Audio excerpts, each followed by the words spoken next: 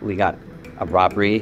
There was a flood in Nevada in the high desert. We go, that doesn't make sense. Then we had another group that drilled into a closed-off underground working and flooded one half of the mine. And unfortunately, we didn't make guidance, and the market does what it always does when you miss guidance. It was very painful. We went up, and then we went down, and then we stayed down.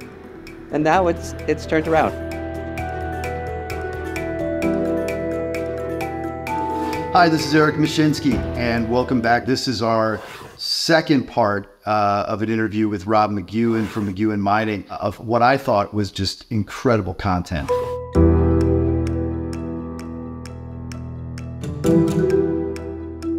So fast forward then to when was the time when you divested Goldcorp? What did that look like financially for shareholders during that whole, couple of decade period or so? In terms of returns, and then also for yourself.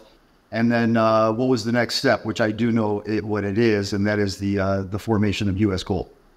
I question a lot of the corporate governance mandates that were coming out. And I found my board becoming more and more focused on compliance with the regulations. I didn't have an argument with the regulations. I had an argument with the application of them. I looked at prospectuses and went, how do you have 15 pages of risk factors? How do you have 300 pages of documentation? Give the shareholder a chance. I mean, it comes through the mail. I said, where does it mainly go? Garbage can. It's an expensive and confusing period. And why can't we write prospectuses in plain English rather than terms that defy a lot of people's knowledge of and take a long time to get to the point? So I just found the board getting more and more caught up. We'd won awards for our financial disclosure. We'd won awards for our other disclosure. But I just felt the board was getting somewhat paralyzed by lawyers saying you can't do this or you can't do that. I mean, I wanted to advertise on the radio for the traffic news, and our lawyers went, you can't do that. I said, why not? He said, well, the Ontario Securities Commission won't allow it. I said, is there a rule? No, it's just a feeling they won't allow it. I said, well, I'm not telling them anything that's untrue. Why would they have a problem with that? Oh, they would. I said, all right, I've listened to your advice, but I'm going ahead. I'm going to advertise. And so on the evening traffic news report, there would be a story of an ad from Goldcorp. And there were one or two complaints that went into the Ontario Securities Commission, and the commission said, have you said anything wrong, anything that's false? No. Well, there's no problem. And so often there are areas where people have just created these barriers, but that's what it's like. I mean, I'll go back to the strike for a moment. When the strike occurred, I went up to the mine site and I sat down, my mine manager and all the department heads, and I said, let's talk about the mine of the future. Okay, what do we need to do differently from what we'd been doing before the strike? And I asked the manager to go up to the front of the room. There was a whiteboard, and I said, just write these thoughts down, point 1, point 2. He gets to the third point, he turns around, and he says, Rob, the union's not going to accept this. And everybody in the room nodded their head in agreement. I said, this is our mine. We're looking at the future. It's going to be benefiting both of them. He said, no, it's not going to work. So 6 months into the strike, the manager goes, this is different.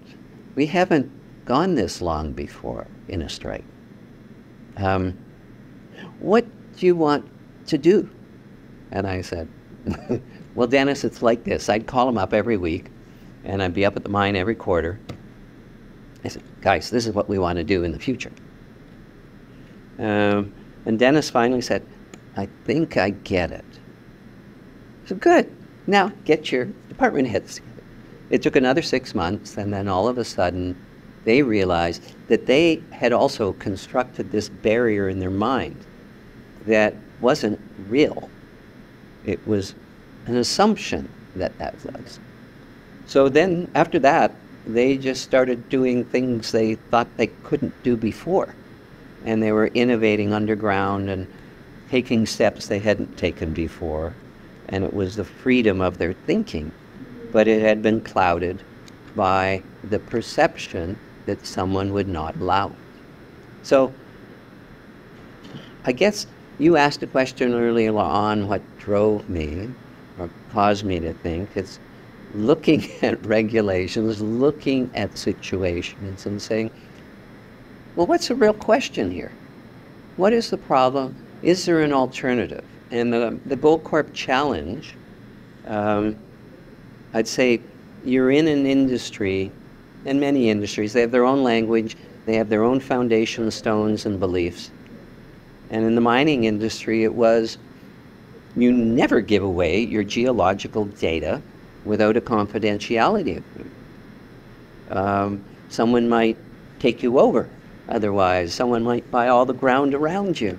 And I said, well, take a look in the broad market. Is that what's going on? When I had multiple voting shares in 2 levels of companies as I was compressing. And maybe that gave me some freedom as well to do things. But I said, well, let's get rid of them. And people said, well, aren't you afraid someone's going to take you over? And I said, well, there's a couple of companies out there, many companies out there that have no, special voting shares, and they're not taken over. And if they're going to take us over, you've got options, and they're going to have to pay a premium. So you're going to benefit. And if you're associated with this big discovery, it's going to help your career.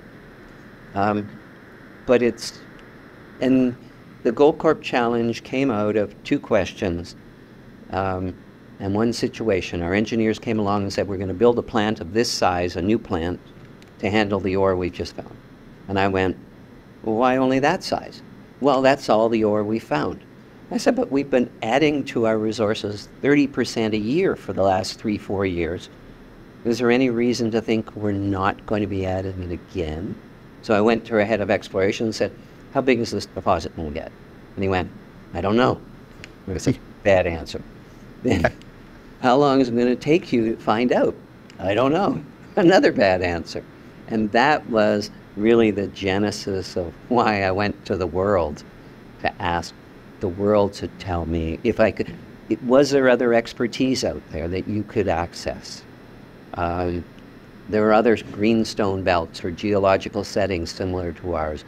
Maybe people look at that differently than we do.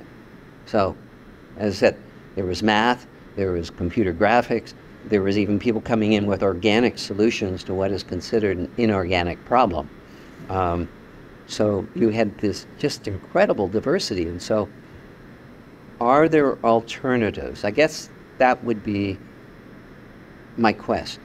When looking at a situation, are there alternatives that haven't been considered, or maybe they've been considered somewhere else and I haven't seen it because I'm looking there.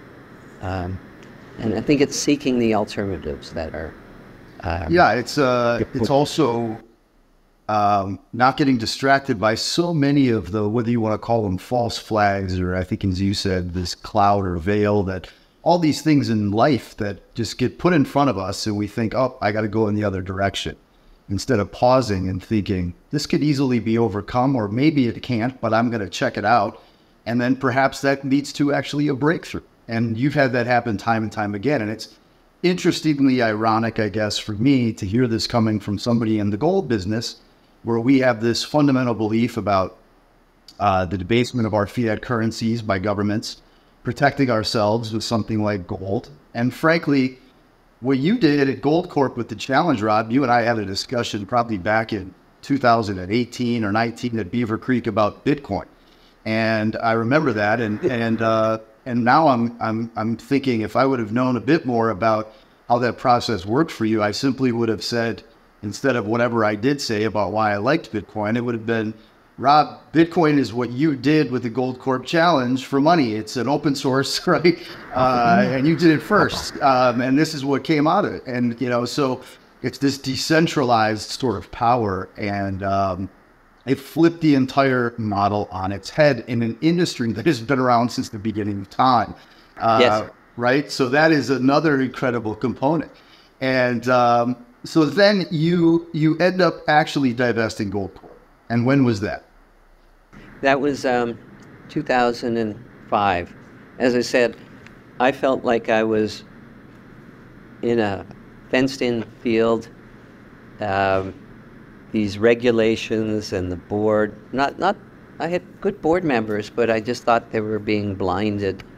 And it was like I was a bull and the red flags being held, and I was charging at them, and I said, one, I don't like doing this, always questioning how we go about it, or at least the frequency I was doing it then. And I said, I think it's time to leave. So I told it to the board, and then I saw a situation which I thought was undervalued. And I approached them and said, let's get together. And I approached the people that were running Wheaton River, and I said, I'd like to merge the two companies. I'm stepping out of the picture. You guys can run the company. We have $400 million in cash. We have no debt, and we're a very low gold producer, cost gold producer. And when we put the two companies together, we have a shot at getting to 2 million ounces a year, a few years down the road in terms of production. We'll be one of the lowest cost gold producers in the world. We'll move from intermediate to a major player. And I thought, well, that's good. My bank account had grown. And I'd go off do something else. I hadn't really thought what I was going to do next, but I just thought, well, the company was in good shape, and our shareholders should do well, and it went up from there. And so I was looking around, and I said, okay, what am I going to do? While I was at Gold Corp, I invested for the corporation in a number of junior companies, and those investments helped us finance the development of Red Lake when we tore it down and built a new shaft in that. So I said, well, I'll just keep investing in juniors just for myself this time. There were a couple of companies that I had in Gold Corp, and I said, well, I'll buy them from the company at market price. I left one or two in there that I sort of kicked myself. One was Orion, an Ecuadorian play. I bought it at $1. It got taken out at 40. And I thought, well, that was a dumb one to leave behind. And then I bought into, while running Gold Corp, Rothschilds came along and said, would you like to buy Rio Tinto's interest in Cortez Hills? They had a 40% interest, and Placer had a 60% interest. And that introduced me to the size of the deposits down there. And so then I bought into a little company called U.S. Gold that owned the property immediately to the south of Cortez. And they hadn't done a lot of deep exploration, and I thought, well, there's probably a story there. And they had, I don't know, close to 2 million ounces outlined. They were refractory ore. So I bought that, and then there were some other companies around it, and ended up making a bid for 4 companies to create U.S. Gold. Bought into U.S. Gold in August of '05. I think I bought about a 30% interest for, it was at 36 cents a share, and 7 months later we were doing an issue at $4.50, and it ran up to $10. I remember. And I just thought, we haven't drilled a hole. Well, you had the shine on you at that time. That was when I first heard your name, is because I had just started to get into the gold sector. as an alternative investment advisor and taking positions and investing myself. And I remember UXG and I thought, what the heck is going on with this thing? And I remember looking at the boards and all that. And it was like Rob McEwen, Gold Corp. He did this, he did that. And now he's doing this. And so I looked at it and I was very intrigued, but I thought, I'm not going to chase a stock from 50 cents to 10 bucks that goes up that fast. It was really a big run. But it was right on the front of my radar. And then as things cooled off, I started to become a shareholder of UXG. Now so it sounds like there was a string that was directly there and already sort of like a plate set where you said, okay, I've had this big, huge run, this great run at Gold Corp. It's getting too bureaucratic, if you will, for me. And I think, I'm going to take a step back and take a break. But, your bloodline is still rushing into this area and, that keeps our heart beating, I think probably for both of us with playing in the game. And you had these assets that you already had interest in and think, okay, next chapter. Did you take any break like for yourself at all during that time? Or was it more like, right, let's keep rolling? Pretty much keep rolling. Okay. And you were in your 50s at that time? Yes. Yeah. So let's look at U.S. Gold. Ended up, if I recall correctly, you had it under that name and that brand.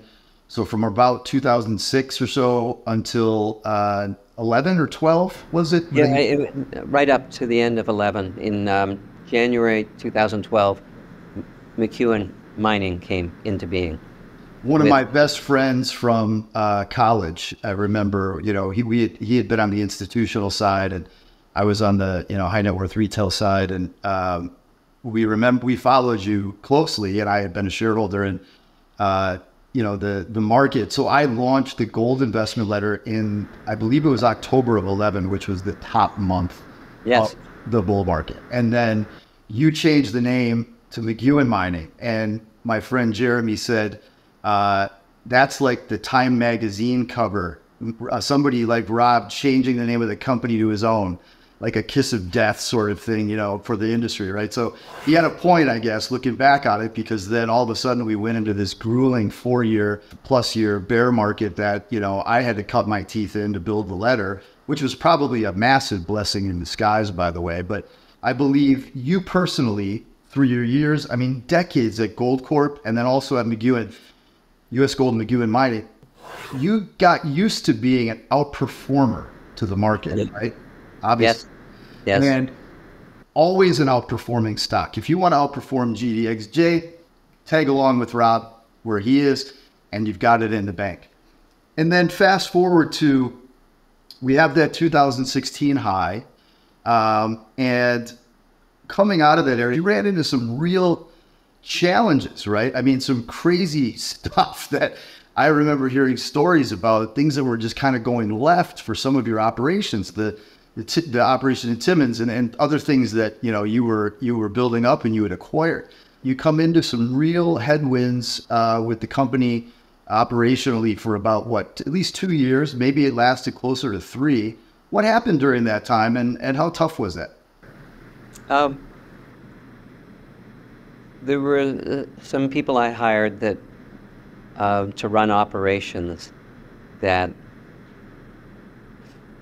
they didn't perform as I expected. They gave me guidance that I gave to the market, and unfortunately we didn't make guidance, and the market does what it always does when you miss guidance. And there was a string of that. We bought into Timmins in October of 2017. It was someone had spent a lot of money on it, previous owner. It was a difficult mine, high cost. I liked it because it was in Timmins, a big gold camp.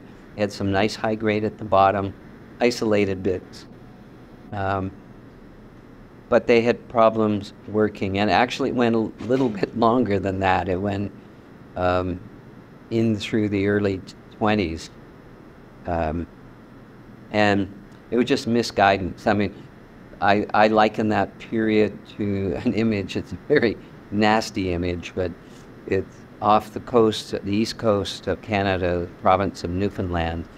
And on the north end of Newfoundland, you have this ice in the spring, and all these little baby harp seals come out. The fishermen in Newfoundland used to go harvest them, and they had clubs, and I felt like one of those harp seals for a couple of years. I just thought, wow, did this ever go the other way? And it's stabilized now. And we had a big copper project too that it was cash hungry. You could only operate, you're only in there during the summer months really, and a little bit of the spring and the fall. So you couldn't get a good drilling season going. And I thought, this is a big asset for us. We got to work. We've got a mine in Nevada that got built and it didn't work the way it was supposed to. There was a mine in Timmins that it was high cost and struggling. El Gallo in Mexico was kind of... El Gallo was starting to work and then it stopped. Right. We got a robbery. There was a flood in Nevada in the high desert. And we go, that doesn't make sense. How do you get a flood in a desert? You've got to tell about the guys that left for lunch by the conveyor belt. Fire.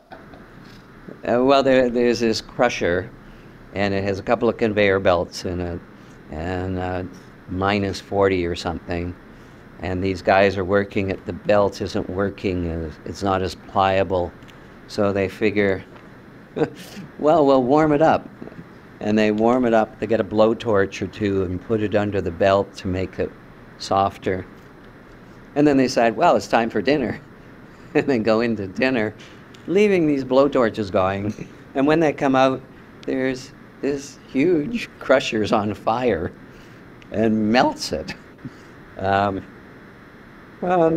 we had another group that drilled into a closed-off underground working, and that was a dam for a big reservoir of water above them and flooded one half of the mine. And you go, how do these things happen? I mean, who would leave a blowtorch on a piece of rubber? Who would drill through there if you have knowledge of all the underground workings? Well, I found out I had a lot of them in my employ. It was very painful. We went up, and then we went down, and then we stayed down. And now it's turned around. I mean, since the summer of 22, we've had a pretty good performance, outperforming the Dow, the NASDAQ, copper, gold, and a lot of the GDXJ. And that was being not driven by gold. That was being driven, I think, by our copper project, where suddenly people are going, oh yeah, this is big. And Rio Tinto came in and made 3 investments in it, the second largest mining company in the world. And we had Stellantis, the 4th largest car manufacturer in the world, buying into the project. The first time an auto manufacturer bought into a copper deposit. And that's in Argentina, Los Azules, I believe the 9th largest undeveloped copper asset in the world, correct? Yes. And it's multi-generational. I was just in Argentina, came back past Sunday. They have a new president. He is very much a libertarian. He was brandishing a chainsaw at his political rallies, saying, I'm going to cut out the bureaucracy. And I said, I almost got off the plane with a chainsaw too. I'll help you. Then, and Argentina's starting to shift. I mean, it was sort of not a place where a lot of people wanted to put any money at all. Inflation and governments, but we've seen this new president making statements about, and he's reduced the number of government ministries in half, cut it in half. He's fired all sorts of people in ministries that didn't need. He's trying to open up the market for foreign investment. We saw in the last 2 weeks, Teck, big base metal producer, said it's going to invest in a junior company, only about 20 million, nothing really large.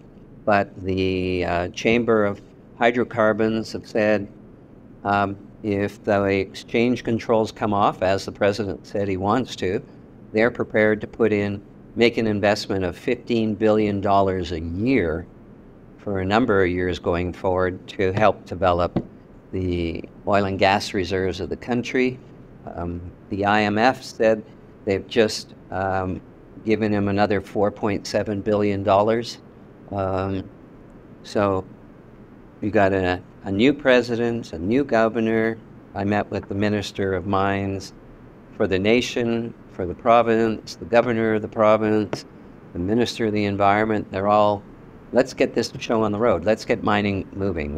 We know it could help our export revenue and reduce our import issues and address our balance of trade. So there's a lot of positive things happening. I don't know if they'll be able to. Oh, and the Chamber of Deputies, the first phase of a government passage of a bill, have approved the omnibus bill largely intact that the new president is putting forward. I think he had over 300 changes he wanted is in this omnibus bill, the way the government's going. So I think that'll move along, and the prospects for copper, I mean, we were up almost to $5 and now we're, what, 380 or 370. But the prospects still look good. And our precious metal operations met guidance this year. Yep. For 23, generating positive cash flow, which is nice. And we got a couple of growth projects there. So, and I'm just going to disclose now, I am a significant shareholder in both McEwen Mining and then also directly in McEwen Copper.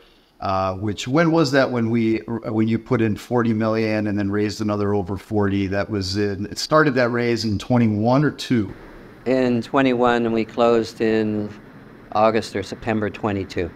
So I'm going to read something to you that just came in last night on time. I had put out a very brief gold investment letter update on YouTube. Rick Rule just finished a great interview with him, and I've got Rob McEwen. You know, these guys are titans of legends of the industry. We're doing that tomorrow. So stay tuned. It's going to be good. That's all I pretty much said. And we have a troll on that video. And here's what he said to us, which is, Eric, nice of you to think of Rob McEwen as a legend, but Goldcorp was years and years ago. Since then, he has been horrible and Mux has been a disaster. So what has he done in the last 5 to 6 years? Please help me understand. And what I ended up responding was, oh, he has just morphed into billionaire territory and moved just the McEwen Copper division of Mux from a $257 million valuation to over $800 million in the last 2.5 years. That's validated by Rio Tinto and Stellantis, the 4th largest car company in the world, having invested a couple of $100 million combined at ever-increasing share prices. That's all, but maybe he's a schmuck like you, Ray, like you suggest. LOL. What do you say to a guy like that, right? What do you say? Like, what have you done in the last 5 to 6 years? Doesn't he, this to what I look for as the interesting part of the answer is, what made you dig deep during those headwinds where you could have just been like, I'm done with this. You've got enough money for everything. You don't need to worry about that stuff. To me, the biggest thing that I've seen in what has Rob done the last 5 to 6 years, it's not even some of those details of what you pushed through and have produced. It's the fact that you decided to do it. And how did you do that on a daily basis when you're waking up every morning looking at problems? Well, I could certainly sympathize with his comments. There was a period in there were a lot of people who'd come in on the basis of what I'd done before, and it was very, it was hard to see people losing money there. But I could see a way of getting through it. It just took a lot longer. It's sort of like when the union was there. I mean, when we had the strike, my management didn't like it, my board didn't like it, politicians didn't like it, the local community didn't like it, but I said, we've got to get through there. Now, I created that mess. But the market just reflected our underperformance, and I don't know. I've invested 220 million after-tax dollars in these two companies, and I just think there's some assets there. I guess there are a couple of details that must have got slipped somewhere along the way, but I can see some sunshine now, and we're running. And also, the market was moving all over the place in that period. But it's been down for almost 3.5 years now. Yeah, I mean, sadly, the whole market was moving down and hurt a lot of people. So I'd be remiss at the last question to ask you about what you see in the sector and the things going forward. But McEwen Mining owns 51% of McEwen Copper, correct? 48 now. 48. Okay, so basically, got so half or so of McEwen Copper. So you've had multiple investment rounds led by Rio Tinto and Stellantis, and the share price has essentially gone up from when we put money in 21 to $10 to recently, the most recent round at 26. The valuation of this fully diluted has gone from 257 million to 800 million. Now, you're talking US dollars there too, correct? Of course. Yes. So you've got an $800 million, call it private company valuation, even though it's in a public vehicle, that McEwen Mining owns half of. Yet McEwen Mining has approximately, correct me if I'm wrong, as of yesterday's close, about a $320 million US market cap, which means that we are sitting at a discount with just the ownership. And I'm not looking at what your debt is on the balance sheet of McEwen Mining and your cash. So I'm not exactly sure what the enterprise value is, but I'm guessing it's at least 1-to-1 there, which would indicate, like, even if you were sitting on net 60 or 80 million in debt, you're talking about a $400 million enterprise value, which is half of what, which is basically exactly what the ownership has been validated as being in McEwen Copper, which means that you're getting zero value for your gold business, your mining business, which you have multiple operating mines. I know you as well in some side conversations. You've probably got dozens, if not more, of interests in like exploration projects and things all over the world that you don't even get to talking about because you have so many other assets that are of value. What do you attribute to the value of your gold business and the other parts of the business? Like, even if the copper asset stayed stagnant or you sold it or whatever it is, McEwen Mining literally right now is trading like you have nothing beyond that, and it's all, we could buy it for free essentially in the market. Am I being too excessive, or is that correct? I'd say exactly the same thing. You get the copper, and the gold assets are for free. And what does that look like, though? What is the value of those gold assets? What is it worth? At a minimum, equal to the copper. Yes, I agree with that statement. Yep. What do you see in the future here for the company and for you? Like, is there a timeline that you will have that eventual exit? We have development projects in Timmins, which will extend the life of that operation in a fairly aggressive exploration program on a satellite deposit. We have work that will be going on later this year in Mexico, bringing on stream an operation that has been it's just a new stage of mining gold and silver. And then the copper is looking at, we're driving towards a feasibility study in the first quarter of next year. We have 20 drills on site operating up there. I think it's, right now, as you said, it's $800 million valuation. It's compared to two other copper assets in Argentina in the same province, the Filo de Sol, which has had some spectacular drill holes, and Jose Maria, and they're both controlled by Lundin Mining. But we're at a lower altitude than either of those, which has the lower you are, the better it is, easier it is to work at altitude and productivity of machinery. We're closer to infrastructure, roads and highways, roads and power grid. We have a larger resource base, copper resource base, than either of them. Filo has a market cap of approaching $2 billion. Jose Maria was purchased for $485 million. I think we've got quite a bit of room still. I had, a couple of years ago, felt that McEwen Copper was a unicorn and would cross $1 billion mark. And I'm pretty confident we're going to hit that, assuming the copper price is still in demand. There's a deficit there. There are a lot of the majors that are looking for growth prospects and having, if you look at ours, we're the